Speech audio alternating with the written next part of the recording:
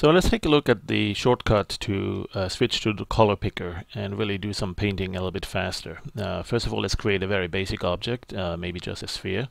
Although that's not a perfect sphere, it should be good enough, but let's just remind ourselves we can right click on the curve to select it and turn it into a perfect semicircle. And then at that point our sphere is really a little bit more like a sphere. We can change the resolution to very low res or a little bit higher. And then at this point, I'm going to right click here to deselect the curve, go back to selecting the object. And in fact, I don't even need this curve anymore, so I'm going to hit K for killing the curve and converting it to a mesh. So this time I have a mesh object. You see that right here. It's named lathe 1. It's not a lathe anymore. I can actually change that and just call it a mesh. All right.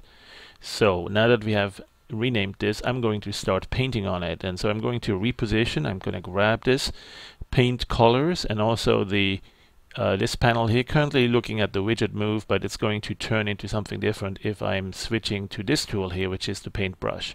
So if I'm clicking the paintbrush, this menu item here, this floating palette or panel, is now known as the paintbrush controls, and you can change the size of it. So for instance, if you're painting here, it's a fairly large size, and if you make it smaller, it'll be a smaller size. But you can also change, for a given size, you can also change the opacity, and we have a shortcut for that.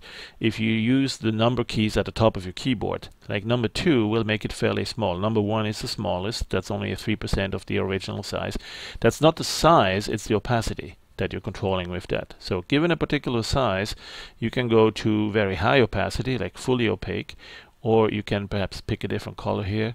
Or you can go to a smaller size, and those are shortcuts you can very quickly use on your keyboard as well to make it more opaque or more transparent. Let's say if you don't want that specular highlight showing here because it's going to fool you on what color you're actually applying, one thing you can also do here is go to a dark, no reflective, no highlight color mode, and then go back to painting into the base color. You can select the base color and it will appear in one of these views, and you can of course also paint directly on here. So now let's say we have some colors in here that we like that were not picked directly from the color tool here, but rather these were the result of blending over multiple colors at different opacities. And let's say we have one particular color we like to pick up here. Temporarily just press and hold the control key and you will see the color picker appear. And so as you're moving around now with the color picker in mode, at the control key down, it will go into this selection of the colors, and you see the paint color panel going very crazy here and changing colors very quickly. So as let's say you settle on one of these light greens, let go of the control key, and now we have picked that particular color. So you can go and paint with that, and you can still use the number keys to change the opacity there again. So you can go fully opaque by pressing 0, or you could go actually here and simply drag this to the 100% mode. And then of course you can also do that painting directly on the 3D object in any of these views.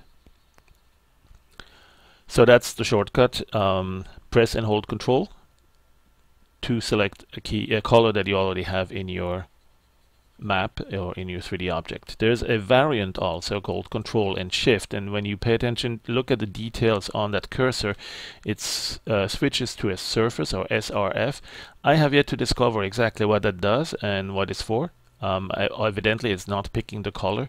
Maybe it's, I don't know, taking detail on the surface location or position or tension, and yet to be discovered. So we will cover that in another tutorial.